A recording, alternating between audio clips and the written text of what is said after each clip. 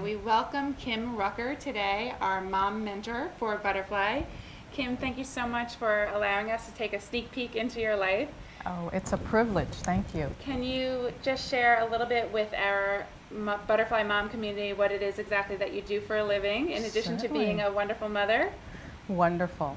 I am the Chief Legal Officer, General Counsel of Avon, and so I have responsibility for all the legal needs of Avon throughout the world.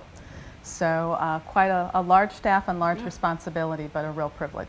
And you have how many children?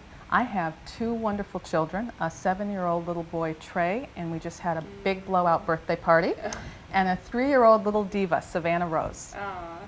Now, for all of the women out there who said, you know what, it's just not possible to do it all or have it all, what do you have to say to them? Well, I hung up my Superwoman cape a long time ago, and what I realized is it's really about not perfection, but prioritization. And so it's always a balancing act, but I think moms are just uniquely capable of doing that balancing act.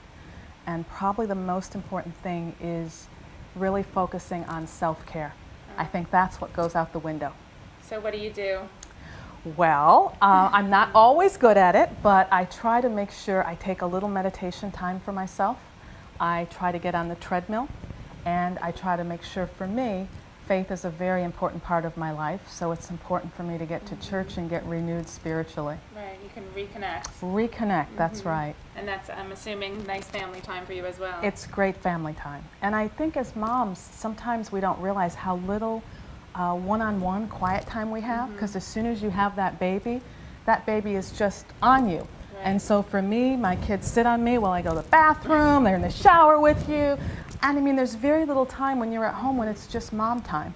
So those quiet moments in the morning and those quiet moments when they go to sleep at night, I try to make sure and steal those away and make sure I'm meditating for me. What's a typical day like for you? I guess the beauty of my day is there's no typical day. And that's a good thing. And that's a good thing. I probably suffer from ADD before it was ever diagnosed. Right. So I like having an incredible amount of variety. So I do a lot of international travel. I handle and manage a staff. I deal with keeping track of new legislation and regulation. I deal with making sure my son has the right Pokemon cake for his birthday party. I worry about how to potty train my daughter Savannah, because it's different than teaching boys, and so I was panicked. Is it front to back to front, can she bend? Try to get a little bit of life in between. So for me, the sheer variety of what I do is what keeps me passionate, but it's also what can exhaust you if you're not careful. Is that what you love about the work that you do? I do. I have the privilege of working for a company that believes in the magic of women and invests in the magic of women.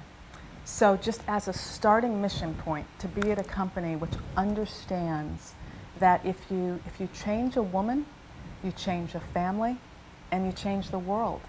And so for me, wow, what a privilege to come to work.